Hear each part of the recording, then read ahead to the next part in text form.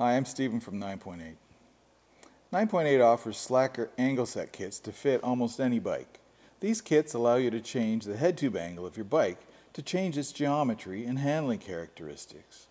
These days, many riders are looking to slacken their head tube angle for a more modern geometry, but occasionally people need to steepen their head tube angle as well. Slacker can do both. Here's a chart showing the various slacker kits that are available. In this video, we will show you how you can tell which kit is correct for your bike.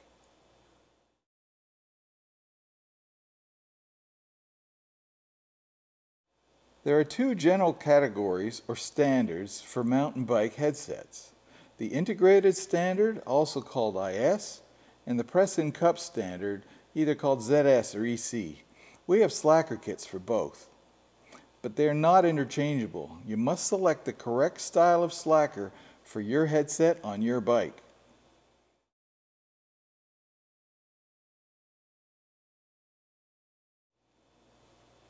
This bike has an integrated standard or IS headset.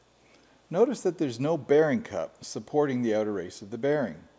Unless you can get very complete manufacturer information, you should remove the stem and fork to inspect the headset.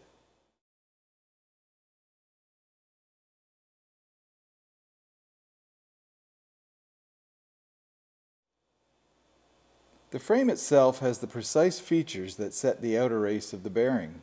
If your bike is like this, you need an IS slacker. The outside diameter of the top bearing is usually either 41 or 42 millimeters. You need to figure out which. Remove the top bearing and measure its outside diameter. This one measures 42 millimeters, so it's an IS 42. Note that IS 41 bearings measure 41 millimeters and IS 42 bearings measure 41.8 millimeters.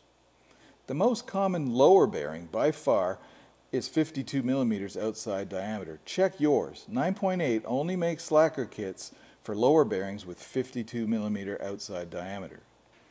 Some frames have an excessively narrow throat diameter through the minimum bearing seat. The IS slacker requires 34.5 through the top and 44.5 millimeters clear through the bottom. Measure this while you have the fork out.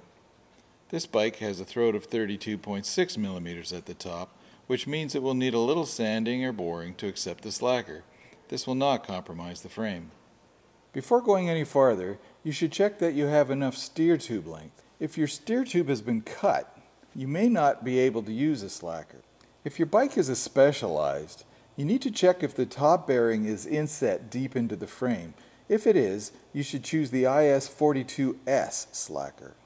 If your top bearing is not inset, regardless of the bike brand, then you will choose either the IS 41 or the IS 42 slacker. The last thing to check is the head tube length, sometimes called HTL. Measure this. Knowing the bearing diameters and the head tube length, you can select the change in angle that you want. Let me demonstrate by ordering a slacker for this Rocky Mountain frame. We've measured the top bearing as 42 millimeters, the bottom bearing is 52 millimeters, and the head tube length as 110. The selector tool on the website will offer all kits that meet your specifications. But note that if you have a head tube length that is right on the edge of the recommended kit range, installation is more fiddly. The easiest installs come from kits where your head tube length is somewhere in the middle of the kit range.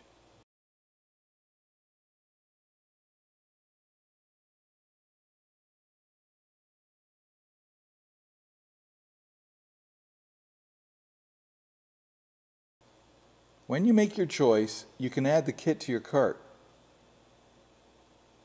Note that the IS slacker kit reuses your bearings.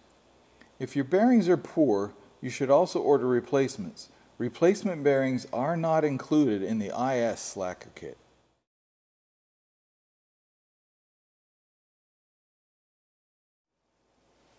This bike has a press-in threadless cup headset.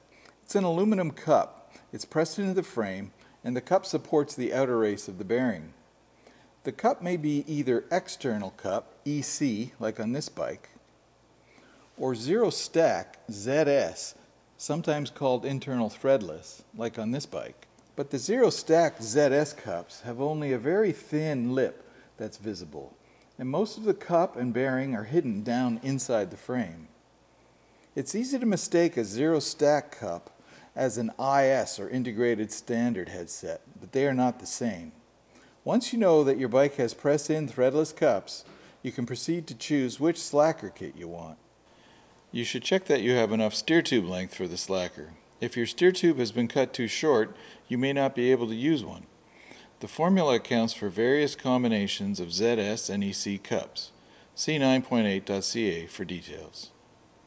Unless you can get very accurate and detailed information from the frame manufacturer, you need to measure the press-in cup size. Use an extractor to tap your cups out of the frame a little. Then you can measure the cup diameter.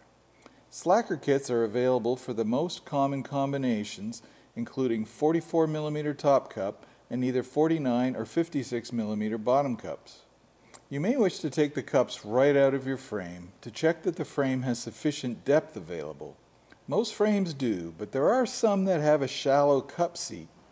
Both slacker upper and lower cups require a bore in the frame that is at least 14mm deep.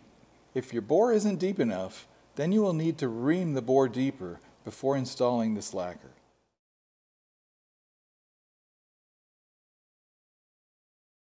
Now you know how to pick the right slacker for your bike. Go to 9point8.ca to order.